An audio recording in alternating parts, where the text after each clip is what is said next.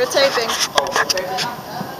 You know, it felt great doing that. I mean, doing, you know, live improv, live national network TV improv. And it's not like, and most of the time if you do improv on a show like that, it's staged improv. It's like, okay, you guys are going to go out there and improv. This was legitimate improv. It actually just happened. It really, really happened. There was no plan, and it was amazing. I mean, it was so amazing.